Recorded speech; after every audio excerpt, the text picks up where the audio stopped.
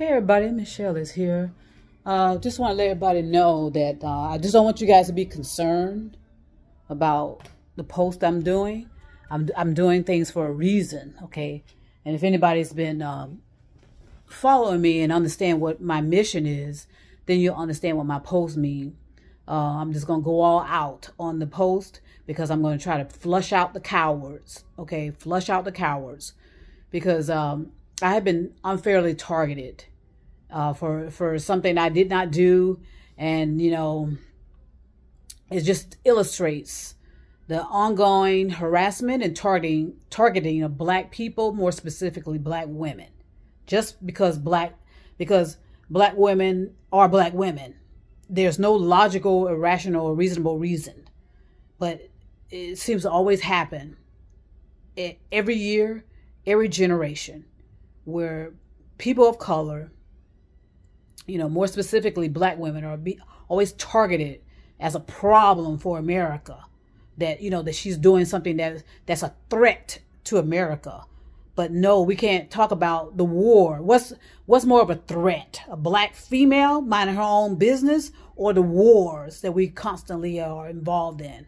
So I'm not going to back down. Okay. I don't want no apology for none of them, because I am owed apology for what they put me through. Okay. But, you know, I'm going to do things a more effective way.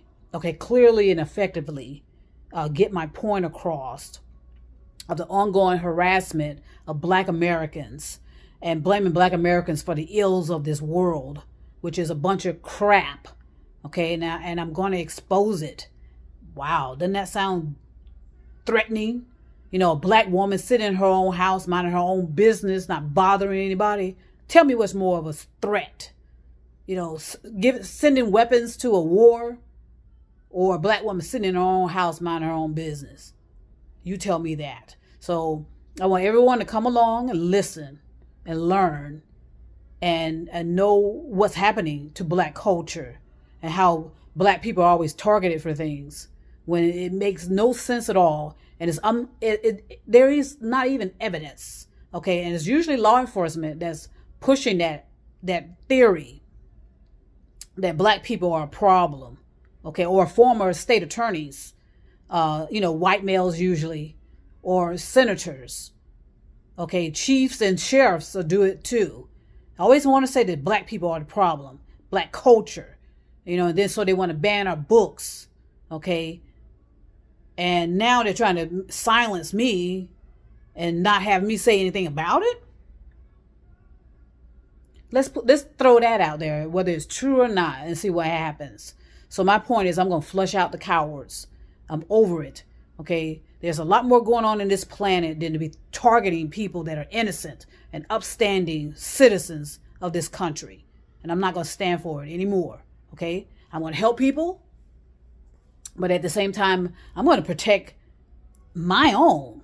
Okay. Like I said, I'm not doing anything. Okay. I'm a former first responder. Let's make that clear.